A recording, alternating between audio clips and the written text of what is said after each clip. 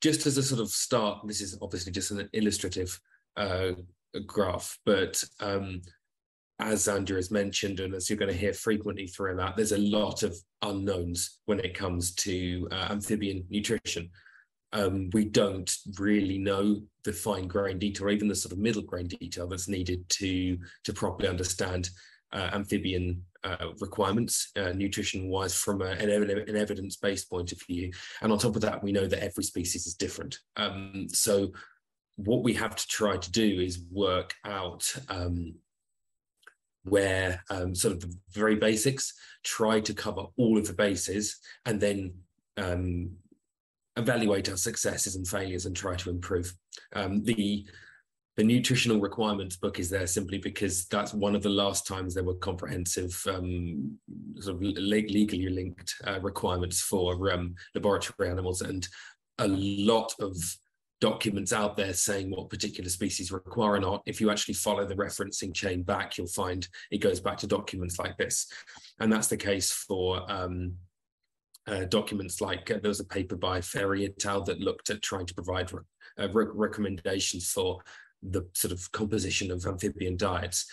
But this was all based on very broad assumptions of and combinations of known requirements for small mammals, for fish, and other things used in the laboratory and human food industries. So there is information out there. It can give you a basic idea, but we need to take it with a very large pinch of salt and acknowledge that it won't necessarily transfer properly to all species. There are other documents out there. I've got some just on the screen grabs of front covers of EASA best practice husbandry guidelines for a few amphibians. There are some species-specific documents out there, but again, these tend to take a combination of evidence-based, sort of just based on people's experiences and anecdote, but also some sort of basic information which is known for small vertebrates as the starting point for nutritional requirements. So as I said, depending where you look there, you will find some information, but pretty much never take it as a totally perfect, fine-tuned understanding of what a particular species or amphibians in general need. See everything as a starting point and use your own experience, and probably share and publish your own experience so that we can try to sort of put the missing pieces into the puzzle. So amphibians, or adult amphibians at least, are almost entirely carnivorous or insectivorous. This is one of the few things that links all species. There are, of course, exceptions to every rule. So you've got this tree frog species, for example, that has specialized and eats cactus fruits occasionally during very dry season, but this is not really a common occurrence. So we can say pretty much all adult amphibians eat other living creatures, normally invertebrates. Larval amphibians are a totally different kettle of fish or tadpoles, and have enormously diverse diets. They feed on everything from as herbivores through to omnivores and carnivores. They graze, they filter, they do all kinds of weird things. And for that reason, I'm not talking about them here because it's an entirely different talk. But it is really important to remember how diverse larval diets are, and that if we want to look at examples of how species-specific amphibian nutrition can be, tadpoles are perhaps the best way to look. So the rest of this talk is about post-metamorphic amphibians. We know that wild amphibians feed on a huge, wide variety of taxa, and pretty much it's anything that fits in their mouth and isn't too toxic or distasteful or sharp or whatever. If they can catch it and safely eat it, they will do. And we know from captivity that they'll often eat things that aren't safe for them to do so as well. There are some specialists, so for example, ant feeders like this Hemidactylus, but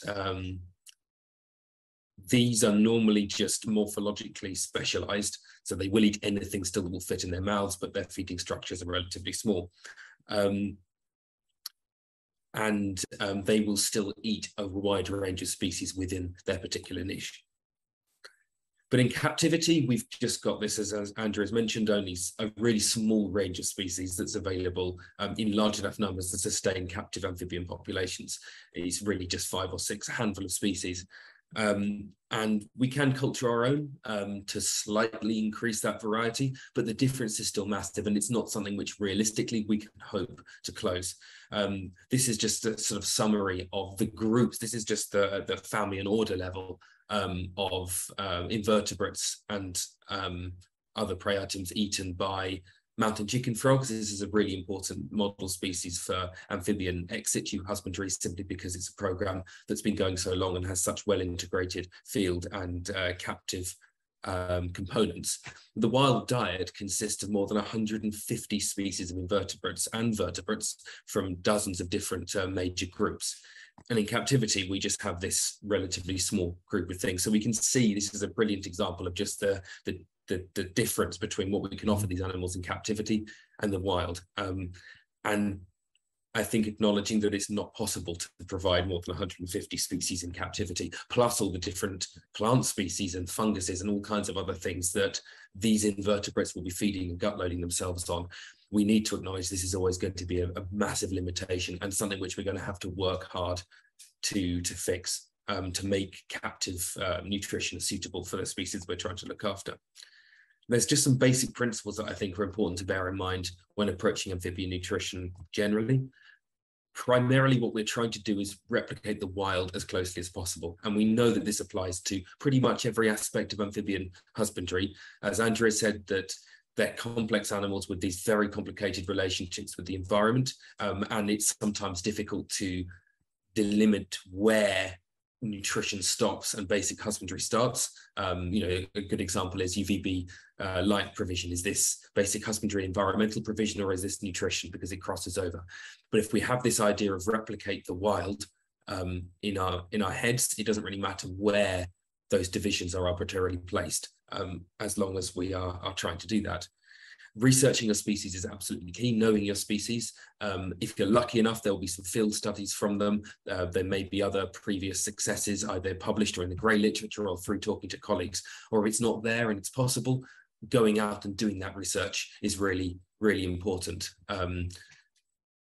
And if there are field populations remaining of particular species or of closely related species, getting research on those can be absolutely invaluable.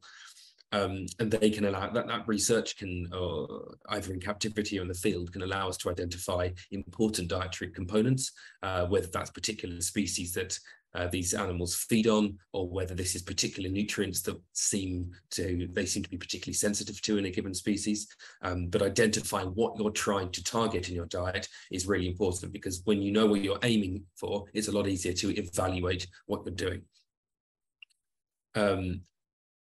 And trying to make that captive diet as similar as possible to the wild diet. If you're working with a specialist species, then culturing specific feeder items might be something that you need to deal with, or in a particular context. So again, going back to mountain chickens, for example, before frogs could be taken back to Montserrat from the captive population to found these semi-wild populations that exist there now, it was important to set up live food culturing facilities to support those animals and making sure that the right species were within that.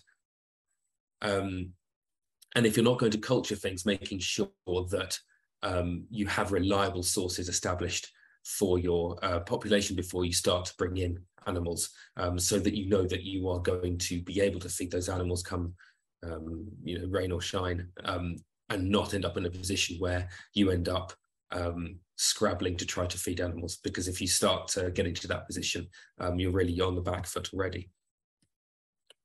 If you don't know much about a species, given perhaps it hasn't been researched very well in the field, or you've had to act quickly, the basic morphology of anurans especially, and this is going to focus on anurans simply because they are the most specialized group of amphibians.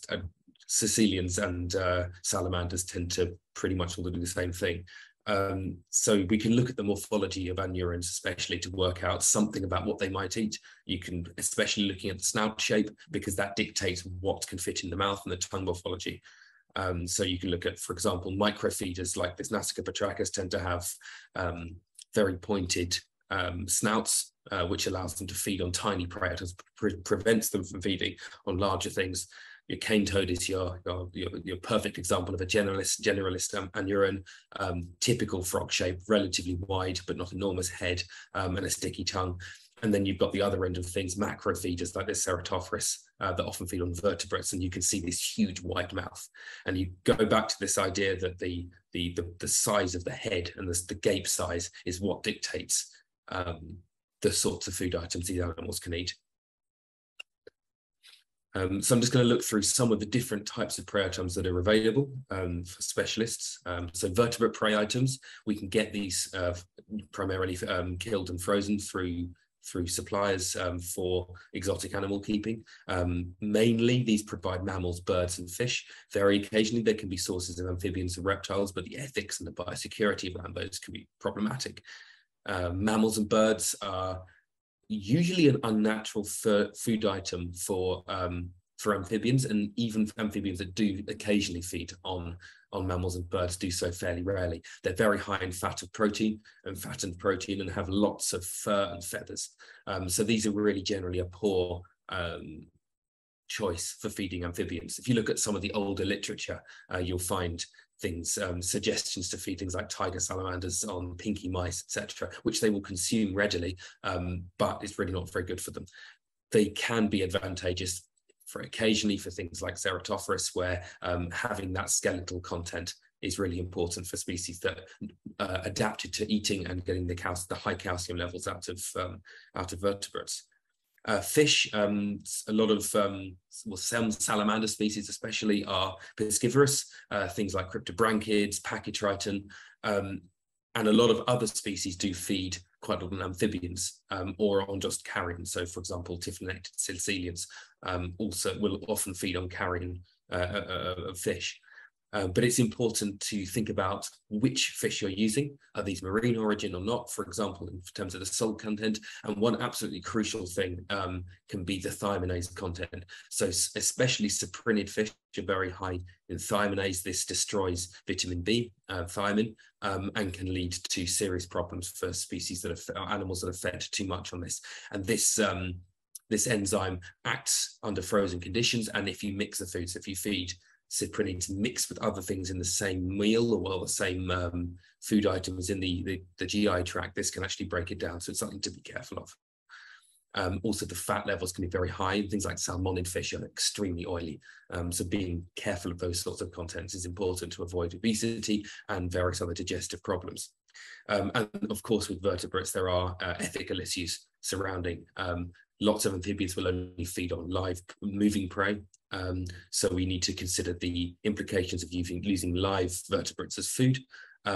If you have the time, and I'll come to it later, to target feed amphibians using forceps and dead prey items, most species can be encouraged to feed on dead prey by simulating movement or triggering predatory behaviors in other ways. It's important to make sure the vertebrates you are using are flash frozen and or irradiated and screened for parasites, because it's very easy to transport lots of parasites will move, for example, from fish into amphibians. So making sure that you know that your prey items are free from these things is really important. Ranaviruses as well can also spread from fish to amphibians. So again, using fresh fish can be problematic. Lots of different invertebrate prey items are available, and these are the primary source of nutrition for the majority of terrestrial, especially amphibians, live prey that is. So things like crickets, locusts, beetle grubs, flies, worms, cockroaches, and a variety of aquatic insect larvae and other aquatic invertebrates are available. And there are several other groups of easily cultured items: woodlice, enchytrid, white worms, snails, lots of different roach species. And really, it's just about identifying what you need to feed your species and what can be easily cultivated under the right conditions. I'm not going to go into lots of details here about culturing live food, because I think that's outside the scope here, but doing the right sort of breeding. There are lots of books on this. You can identify species, procure them, and breed them if you absolutely need to increase dietary breadth. What is worth raising is the fact that a very large number of amphibians are maintained in apparent clinical health, good health, with just commercially available invertebrates, provided that they are managed appropriately in terms of improving their nutrition. So culturing pre-items is not required, but it can improve things. There's a bunch of different non-living diets that can also be used. Pellets and other prepared diets. These are myriad in their forms. Huge loads of different suppliers and manufacturers make these things, so I won't go into them. Some of these things are designed to be nutritionally complete, and at least according to their nutritional breakdowns do seem to hit the right points. They have the several disadvantages, though, that they rot quickly in the environment because they are literally just a blob of ready to break down nutrients for bacteria and fungi. A lot of amphibians won't feed on them, and we're especially talking about terrestrial amphibians here. There's no movement. They won't tend to eat it without a lot of individual hand feeding and time-consuming work. They can be high in thiaminases or iodine, and that's because a lot of fish food is made from other fish, especially cheap brands can be actually quite inappropriate. And for things like freeze-dried invertebrates, you can buy fish food, which is freeze-dried gamarids or bloodworms or other things. And although sometimes they can be suitable, very often they are sort of just dried husks that will not be particularly sort of attractive to the animals to eat, may be difficult to digest because of the fact that they've got no water content in them, and they can also be nutritionally inappropriate. So many different invertebrates are nutritionally inappropriate, and just drying them can often make things worse. They can be there as an absolute backup, though, in times of need. A variety of frozen foods are also available. They're really convenient because you can just pop them out the freezer, defrost a bit, and drop it in. They work really well for aquatic animals, especially. But like pellets and other prepared foods, they rot extremely quickly, and that can be particularly dangerous in that they can also introduce some pathogens that have survived the freezing process, and they can become nuclei, for example, for saprolegnia growth, which not only will poison the water with ammonia and nitrites, but it will also potentially infect aquatic amphibians with organisms that are growing on those rotting food items. They don't move because they're dead, that's the idea, but some amphibians may still not feed on them, even though they smell like the real thing. A lot of aquatic salamanders, for example, will head over to the food item and spend ages sniffing it, waiting for movement, but without that movement they won't eat. And sometimes it requires a little bit of learning for them to realize that this thing that smells amazing is actually food, and they'll be able to eventually find it without movement. It needs to be stored properly, not refrozen. Obviously, that you can control this yourself by watching your freezer and making sure that you only get out the right amount. But very often the cold chain for these products is broken, especially if you buy from pet shops or small suppliers. It gets shipped from a supplier, someone leaves it out on the counter, or it gets delayed in the van, and it's only half frozen by the time it gets put in the freezer of the supplier. And that can really have an impact on the quality and the safeness of the food. So being confident in your supply is really important with these things. And obviously it should be thawed out before feeding out. I find the best way to do this is to put the cubes into a dish. It will freeze, it will defrost and release a sort of smelly water, as well as the items, which you can then pour off and avoid pouring all of that into your aquarium. Then you can add it to your tank. It's also, just from a practical point of view, easy to pour it in at the surface of an aquarium and have it just snow food everywhere, which makes it really difficult to then find the stuff that's uneaten later. So by carefully putting it close down to the substrate, either by dropping it carefully or using a turkey baster, can be really good, because it allows you to feed, for example, in a submerged water dish or in just one part of the aquarium, so you can see if animals are eating and you could pull it out. The other advantage to non-living diets like these is they can be good for drawing animals out of hiding. At London Zoo, for example, we have Noriogus kayseri newts, the emperor newts, and they live in a really complex environment of sort of limestone boulders and whatnot.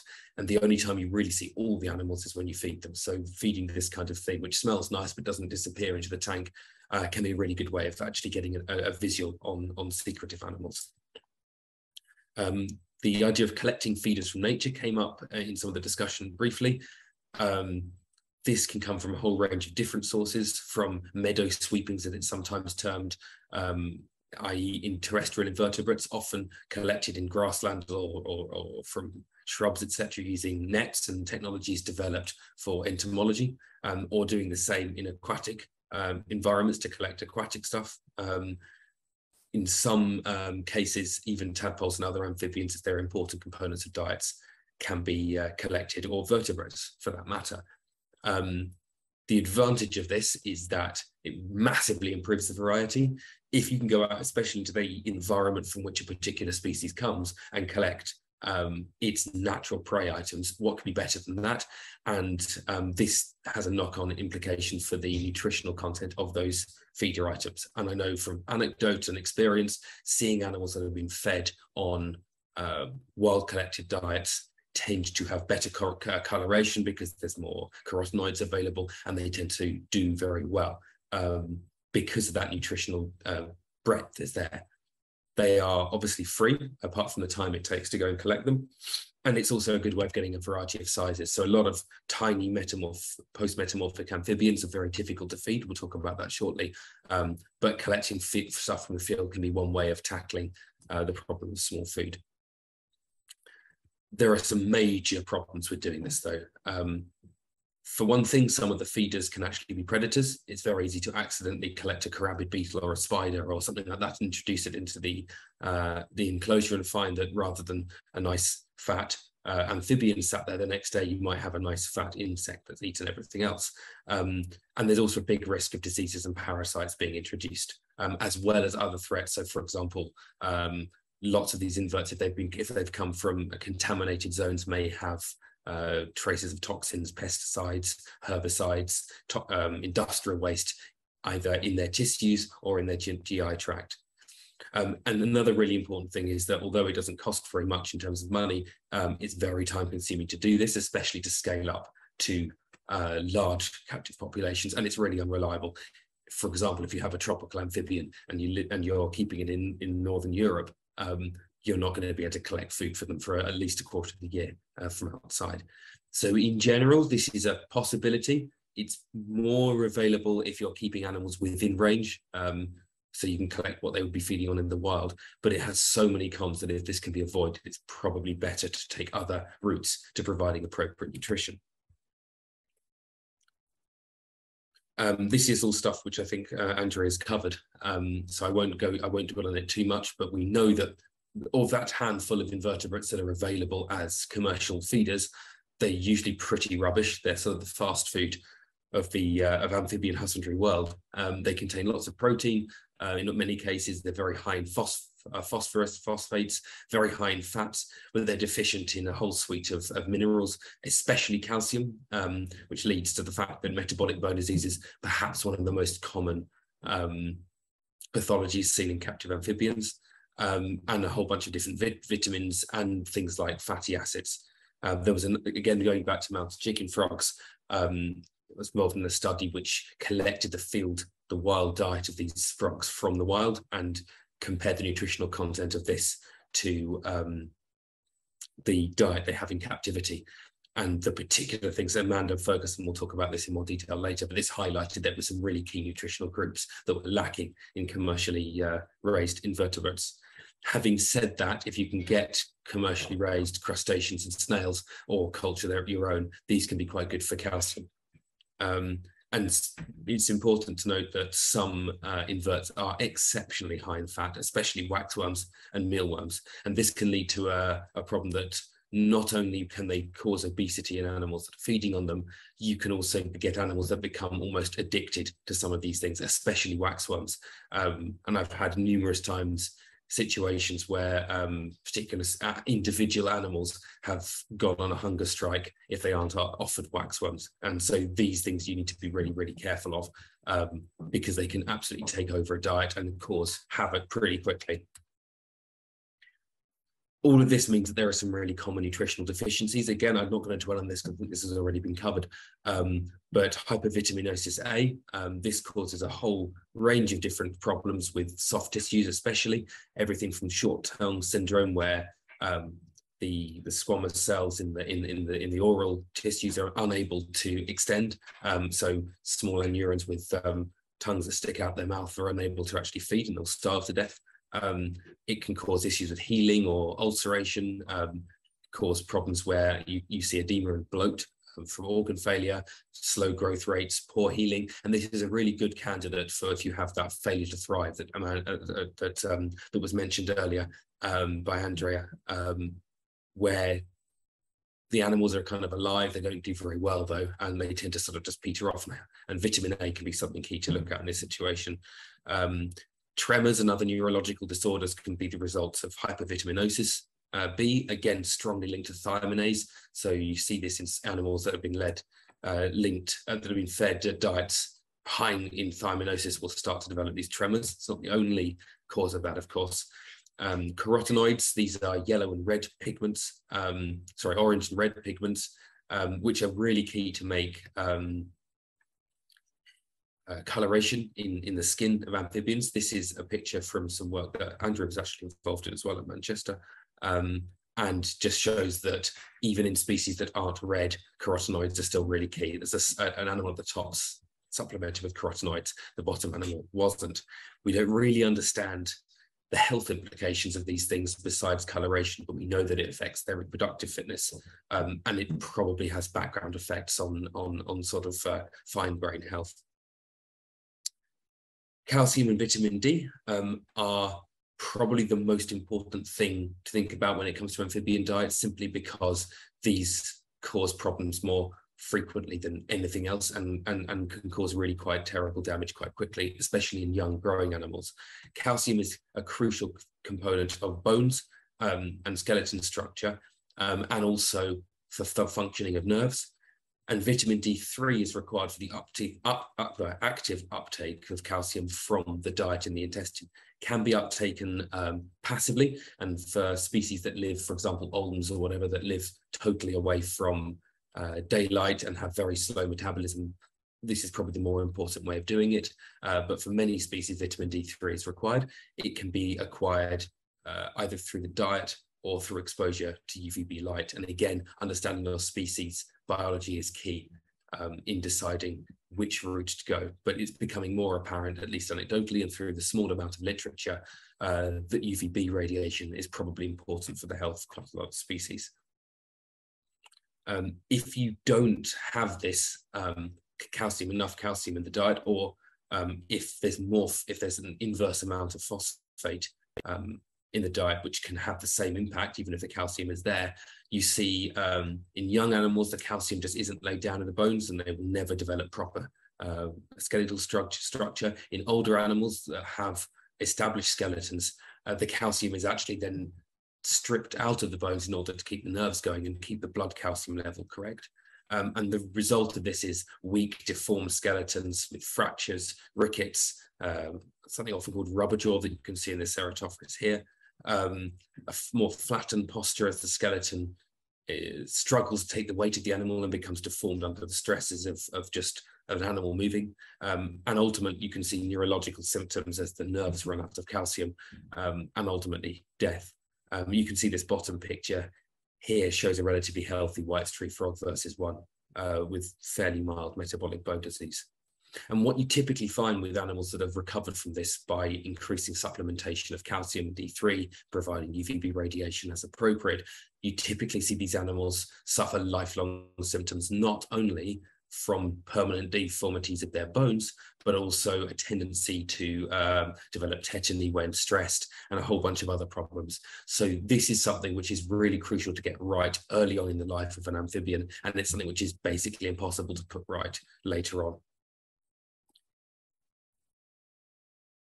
Lots of captive amphibians are very fat. Here are two examples here. Generalized obesity, you see the sort of fatty tissues developing in all the soft tissues, and both externally and around the organs, which has all of the problems that are typically related to obesity in most organisms, everything from problems with organs through to mobility problems, which can affect reproductive success, through to increased risks of cancer and all this kind of stuff. And it can also be laid down in particular tissues. So this tree frog here is showing corneal lipidosis. This is where fat is actually laid down in the eye itself, which is irreversible and causes blindness.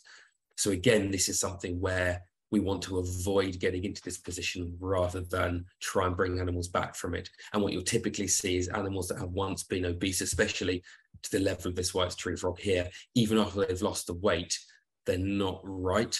They tend to have slightly strange metabolisms. They tend to want to eat very large amounts of food, have a real tendency to put on weight quickly, and they can retain fat in certain places in their body while losing it elsewhere. So trying to get an animal that is actually functioning like a normal animal, again, is very difficult. It's also possible to give too much of certain supplements. Vitamin A and D are particularly commonly oversupplemented. At one point, vitamin A was a very highly supplemented nutrient because it was given as part of, in the animals can sometimes change this from vitamin A to carotenoids, and it was often given as a color supplement, and that can cause problems itself, but it's also worth just looking at what the content is in your diet. And vitamin D, sometimes there's a tendency to try and throw as much vitamin D3 at animals as possible in order to avoid deficiencies, but this can cause over supplementation. And we know that long term, at least in reptiles, and it's probably the case in amphibians too, this can lead to, for example, calcification of major blood vessels and organs, which can be itself catastrophic and irreparable. So we have to be careful when we're preparing diets that we're not just concerned about under-supplementation, which is far more common, but we are being careful that we're not going too far and overcompensating and giving animals too much of a good thing. There are several key ways of improving the nutritional content of invertebrates that we use to feed amphibians, because we need to be able to close those gaps between those key nutrients, between the levels they are in wild diets and what you find in typical unsupplemented commercially bred invertebrates. Gut loading is probably the most famous of these. So you're essentially you're treating a cricket or a locust as if it's an empty pill case, and you're feeding it on something which balances out those problems, stuffing that pill full of a nutritionally good diet and then feeding it to the animal.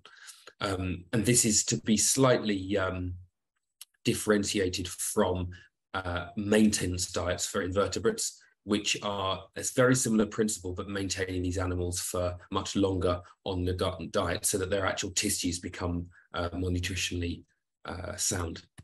Apologies for that point, it hasn't come up at the right time. But again, this is very much a scattergun approach. We want to try and get as much goodness into crickets and other invertebrates as we possibly can do. But it's also important to focus on particular groups. A good place to start is a diet rich in mixed fruits and vegetables, especially those that are lower in sugars, combined with commercial recipes, and some really good ones are now available. Historically, these used to essentially be bran dyed, different colors, but now some really good ones are available. And we can add in specific supplements, for example, carotenoids. And what we can generate is a diet feed to crickets that is palatable to the crickets, but will also boost a range of different nutritional contents. And it's important to look at what your unsupplemented diet has.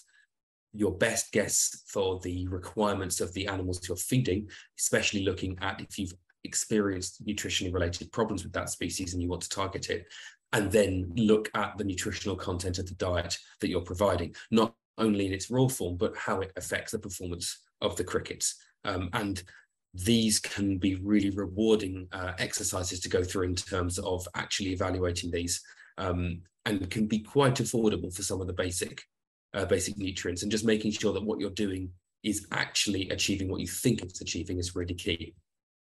As I said, this doesn't work so well for all nutrients. Calcium is a good case in point. As I said, most of these insects have very low amounts of calcium in them, and that's their natural state. So if you try to elevate the amount of calcium in a cricket, you end up poisoning the cricket. And most of these orthopterans especially will die very quickly if you feed them lots of calcium. And they also won't achieve a brilliant calcium to phosphorus ratio. So even gut-loaded crickets on a very high calcium diet will barely reach the sort of 2 or 3 to 1 calcium to phosphorus ratio, let alone the actual doses of calcium required. So it's important to gut load invertebrates for at least 48 hours. The literature generally has come to the conclusion that at that point, they're saturated, their entire GI tract is packed full of food, but it is worth also watching what the invertebrates are doing. And what sometimes happens is, especially if you've bought these invertebrates from a supplier, they turn up having been dispatched to you through the post or courier service. They're very hungry. They will often absolutely go crazy for a gut load diet for the first 24 hours. But then as they become sort of satiated and more fussy with their food, they may stop eating it. So looking at when your invertebrates are actually feeding on the diets is another really important thing to consider. So 48 hours as a rule of thumb, but investigations within a particular facility in a particular context are really important. It's also worth knowing that some invertebrates are better than others for gut loading. So for example, for some nutrients at least, black crickets are better than brown crickets. They have a larger sort of internal capacity for holding stuff, and they will eat a wider range of foods. So if you're trying to gut load for something specific, choosing the right species, and certain nutrients are not so good. So I did some work, for example, showing that offering Dendrobina earthworms a calcium-rich gut load diet didn't actually do very much to improve their calcium, despite the fact that they were actually feeding a little bit on the diet. So again, validation is important. And it's also important to think about not only how long it takes to accumulate these things, but how quickly they lose it. As soon as you take invertebrates away from their food source, the influx of nutrients stops, but the outflux continues, because remember, you're just packing these animals full of food in their GI tract rather than improving their tissue nutritional content. So these graphs show just something I did with crickets. This is black crickets. Ignore the fact that there are the blue and the red bars. They don't really mean anything in this context, and there's no significant difference anyway between the pairs. But you can basically see that each pair of bars represents a time point after crickets have been started to be fed a gut loading diet, which was then removed after 48 hours. And this is the calcium. The top graph and the bottom one is phosphorus. And you can basically see that the gut loading diet didn't change the phosphorus, which remained high throughout. That was expected. And while feeding the calcium-rich diet did boost the calcium for 24 and 48 hours, within 24 hours of the animals being taken away from their food, as would happen if you put them into an animal's enclosure, they return to their baseline levels of calcium. So we need to make sure that animals are eating gut-loaded crickets as quickly as possible, and we'll come on to some of the ways to achieve that soon. The other way of improving the nutrition of these invertebrates is from dusting them with nutritional powders. So these have been formulated to stick to insects. Some brands stick so well that they actually clog the spiracles and can kill the insects pretty quickly. So we need to consider that. But most brands don't do that.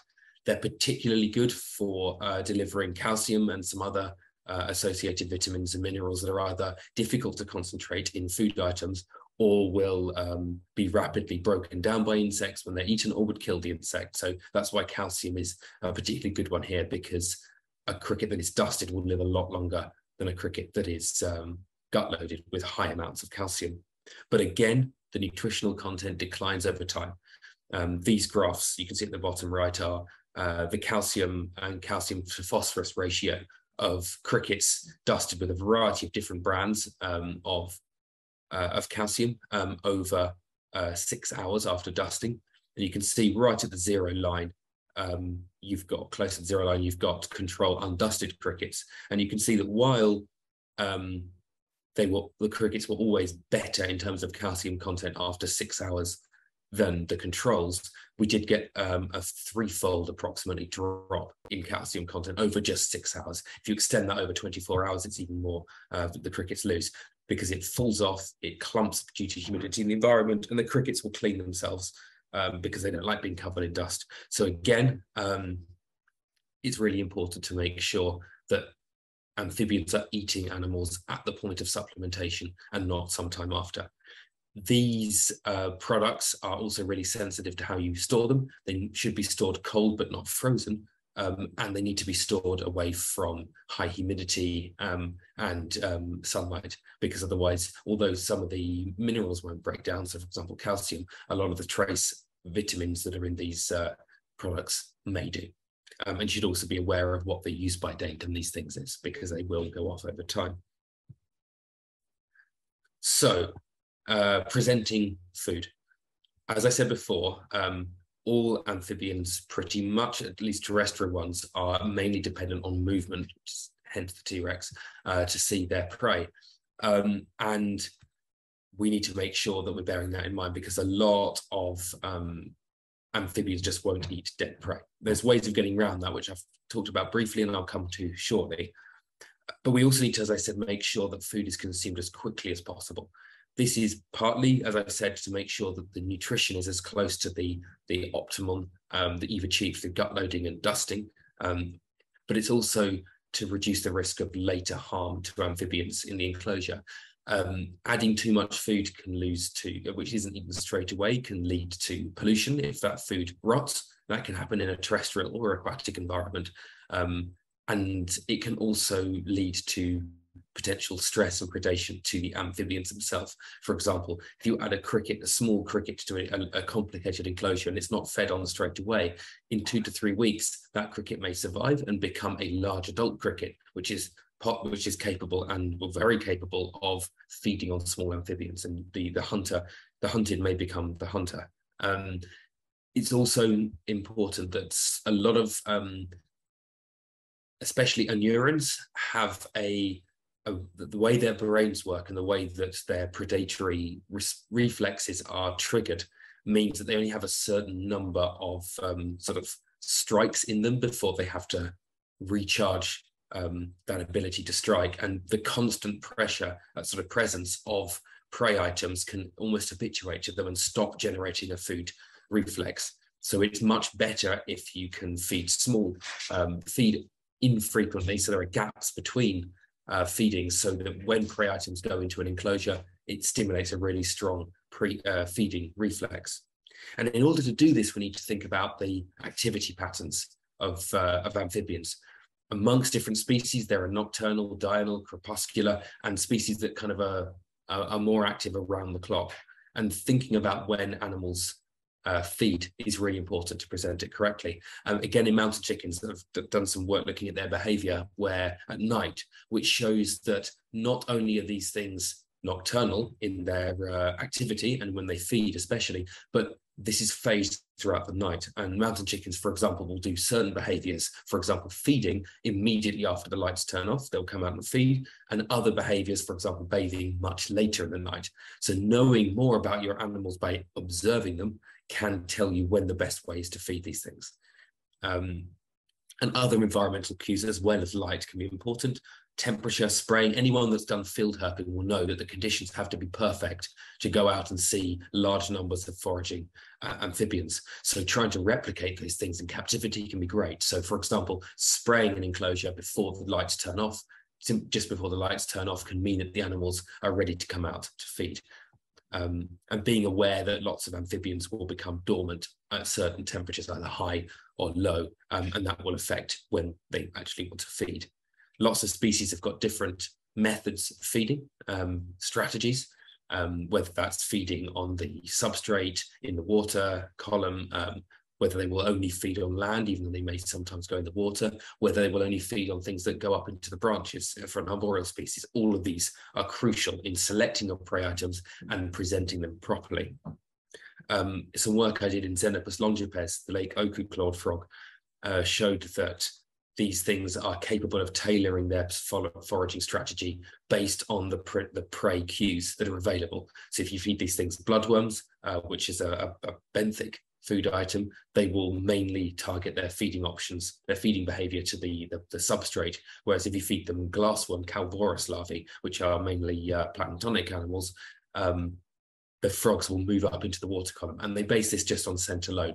So we can also select foods to instigate a range of feeding responses in animals, which, especially if things have got to learn to go back to the wild, getting that range of feeding strategies in those animals can be important.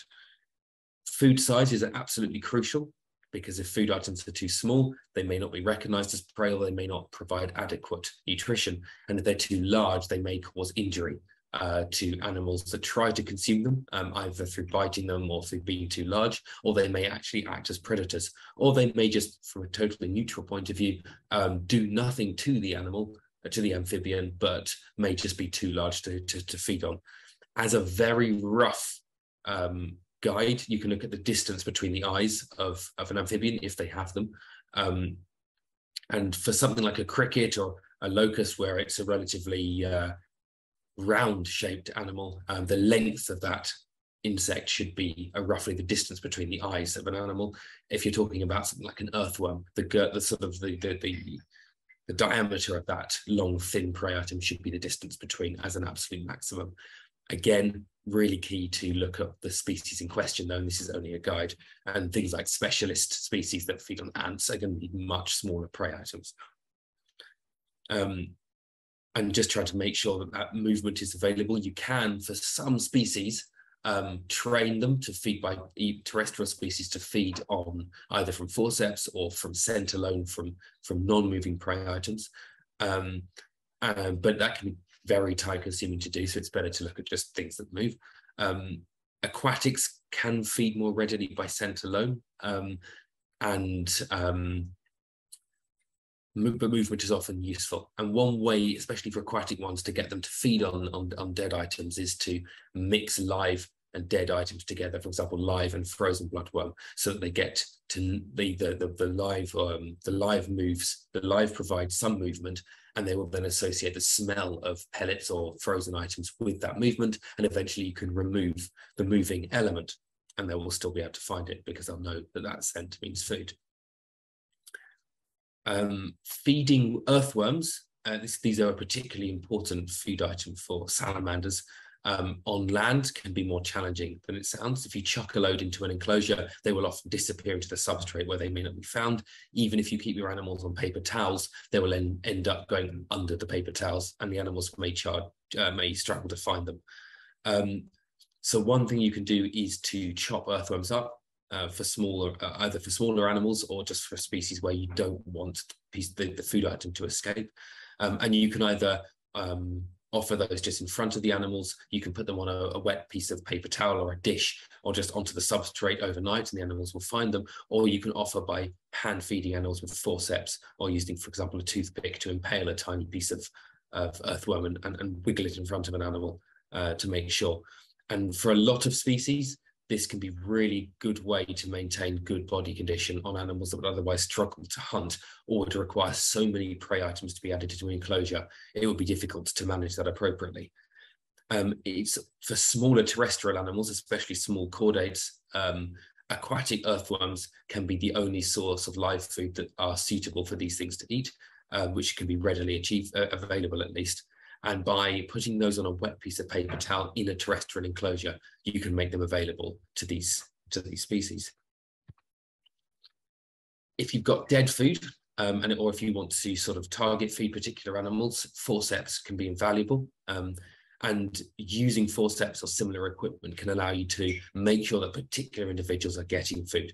Typically, within an enclosure containing multiple animals, you will get more dominant animals. These are typically those on the bold end of the bold-shy personality axis, and they will often hoover up the food, and you will end up with one very fat animal and a series of animals that fail to thrive. Separating these can sometimes be the only way of dealing with it, but by target feeding animals with forceps or similar, you can at least try to maintain social groups that work. This is also really crucial if you need to deliver particular medication or supplements to an individual animal. You can use these to get the animals to eat. And it also is useful, and it avoids uneaten food rotting. Sometimes you have animals living in very complicated environments where retrieving uneaten food can be difficult. And by individually target feeding animals, you can avoid this being a problem. In terms of how much and how often, This is totally specific to individual species, and you have everything from animals that need to feed daily, like some small dart frog or juvenile toads, for example, all the way through to things like the olm that may last a decade without being fed. So this is based on the species, and it's important to look at the size of the food they eat, the metabolic activity of that particular species, and to start with a kind of estimate based on the literature, based on observations, based on anecdote from colleagues, and then monitor body condition, growth, weight, and health, and adjust accordingly, either increasing or reducing food. And again, it may be better to feed little and often rather than the occasional huge meal for some species. Lots of amphibians are absolutely tiny, like this lissotriton on a little finger in the picture at the bottom right. And it's sometimes really problematic to find enough food that these things can actually eat. The smallest types of food that are typically commercially available in decent, reliable numbers are hatchling crickets. And these are tiny, but they're not small enough. And they would be, for a newt like this, they would offer an active predation risk. So making sure that you're able to feed tiny amphibians before you bring them in or reproduce animals is really, really key. One way of doing this is to collect microfoods from nature. As we said, this can work well, but it does have a lot of problems with it, especially if you're trying to keep animals in biosecure conditions. There are specific microfoods that can be cultured, things like microscopic aquatic foods, springtails, aphids, but sometimes none of these things works and it's impossible to get things small enough. And one solution to this is to create a highly complex natural tank, seed it with small food items like springtails and let them reproduce so that there are baby springtails, and then introduce animals. And sometimes this is the only way to get small amphibians to get to that threshold where they can start taking commercially available prey. So what if animals aren't feeding? One of the despite having the best plans for exactly what you want to feed the animals, how much, how often, how you're going to gut load and supplement the things, sometimes amphibians just refuse to feed. And usually inappetence is the result of something being wrong, unless it's the animal's not eating because it's supposed to not eat, for example, dormant animal in the middle of winter. So it's worth working through these kinds of ideas to try and work out what's wrong in order to get the animals to feed again. Ideally, you'd change one thing at a time so you knew what was wrong, but sometimes you can change multiple things if time is of the essence. In any case, likely when you make the change, there will be a delay as the animal returns to a normal stress state and is able to start feeding again. So look at things like basic things like husbandry parameters and social interactions of animals within the enclosure.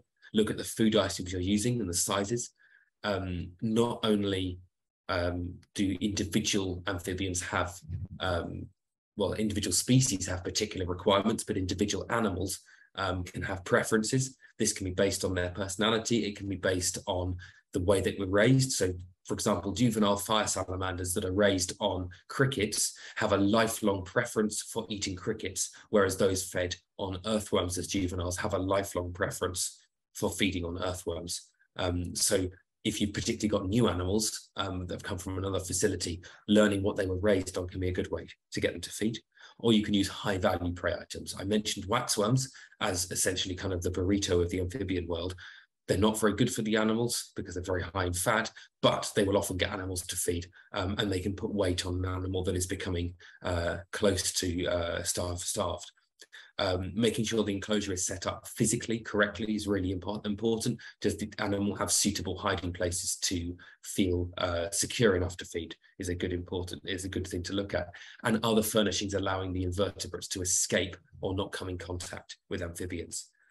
Think about those cues that I mentioned in terms of what gets animals into foraging modes. Look at the correct temperature, look at spraying before feeding, with the important caveat that if you add dusted crickets into a wet enclosure, they will lose almost all of their supplementation straight away. So it's important to spray the enclosure and add the crickets to a dry place, or at least not spray it after you've added the invertebrates.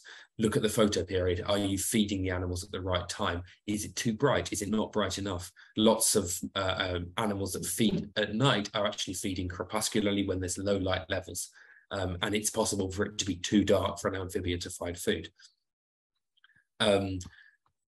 So you can adjust when the animal's fed in order to make sure that it's coinciding with the feeding point of view. And you can monitor animals now using very cheap wireless security cameras, which you can, as long as you've got Wi-Fi, you can hook them up to a phone or a computer, and you can watch the animals through infrared light after dark to see what they're doing. Change how you're presenting the food. Do you need to, if you're tongue feeding animals, you need to wiggle it more differently. You can, for example, try touching its face with the food. You can touch the front limbs, all to try and generate a feeding response. And the very last thing, you may need to consider force feeding or assist feeding an animal, opening its mouth and putting food into it. And sometimes for an animal that hasn't fed for a very long time, this can kickstart metabolism and get them eating again. Patience is the key though.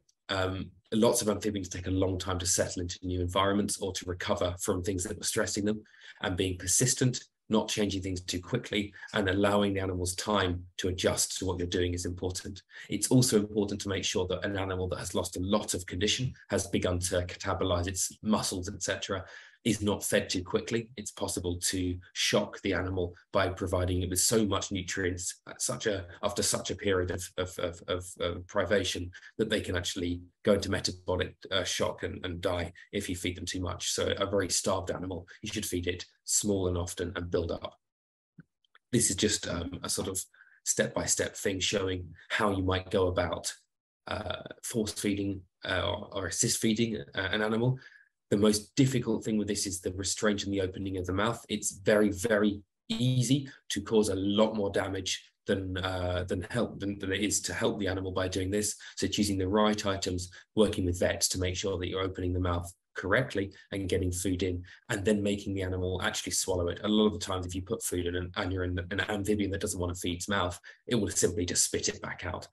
So this needs to be really considered as a last line of defense. General disturbance can also be a really key thing that can influence amphibians feeding. Lots of times when we have especially very important conservation populations of amphibians, we want to check that they're okay. And the easiest way to do that is to go into the enclosure, lift everything up and make sure they're fine, catch the animals frequently, to take veterinary samples, to weigh them, to get an eye on them. But sometimes this can be the absolute worst thing to do. There's two examples of this I can give from work I've been involved in. One is some published work with Sicilians, where we showed that, so Sicilians live in an enclosure full of soil, basically terrestrial ones, and they make burrow structures. And eventually you have to dig, if you want to check these animals, you have to dig them up, break down their burrow structures, find them, go, yeah, they're fine, or they're not fine, and then put them back in and they start afresh. And what we showed was that over a series of intervals of digging these animals up, approximately every 6 to 12 months, we showed that after they had been dug up, their feed intake substantially reduced for weeks after they had been dug up. And similarly for mountain chicken frogs, this is work that's in press at the moment, film these frogs at night for about a month either side of a disturbance event where frogs were caught up for an annual health check. And what we showed was that hunting behavior, as well as a whole bunch of other social and other behaviors, were strongly perturbed for up to a month after the animals had been caught up. So these animals almost stopped feeding. They massively reduced their social interactions and reproductive behavior. They changed their activity patterns, all a result of being caught up for an important health check. And what was even more important about this was that when we did these catch-ups, not all the animals were caught up, and even animals that were in neighboring pens where the individuals themselves weren't disturbed, but the pens next door, there was lots of crashing and bashing and turning over of a refugee, etc. Even these animals were affected to a lesser degree, but they were affected. So thinking about how you're managing animals and avoiding the sort of death spiral where the animal's not doing well, so you check it more often, which causes more stress, which causes it not to feed. So you have to check it more often because it's getting worse, and you end up stressing the animal to death where it never gets a chance to recover. Is really important. And this can be a really important conversation to have with veterinary staff who will want to get, for a good reason, eyes on animals, and finding that balance between checking the animals and making sure that we meet those needs legislatively and ethically, but also give the animals time to recover between disturbance is really, really crucial. So just to sort of wrap up, I know that I've touched on a whole range of different points here, some more practical, some more theoretical, and any one of those could form probably the topic of an entire talk. So it's been a fairly whistle-stop tour through it. But again, just to think about these key points to bear in mind when you're designing and managing the diets for captive amphibians is to vary the diet as much as possible and base it on the wild diet as much as possible. And when I talk about variation, I don't mean just in what they're eating in terms of species, but also the nutritional composition of those species. It's really important to get as much variety as possible, to make sure that you source it safely and appropriately, to make sure that it's supplemented properly, both through gut loading and through dusting, as well as through appropriate selection of species. To make sure that what you've chosen is suitable for this species and the individuals in question. And you can do this by looking at what ought to be right, looking at the literature, through looking at the species biology, but also by observing your individuals in question, and make sure that you've presented it in the right way. And crucially, to keep evaluating. Are the animals doing well? If they're not, is there a nutritional aspect? If they are doing well, is there still anywhere we can further improve it? And to share these results. Any published, well-documented nutritional success or failure is really, really important so that we can develop this field. Because as I said, we know almost nothing about it, and any knowledge is highly useful. So thanks very much for your attention, and I think we've hopefully got some time for questions.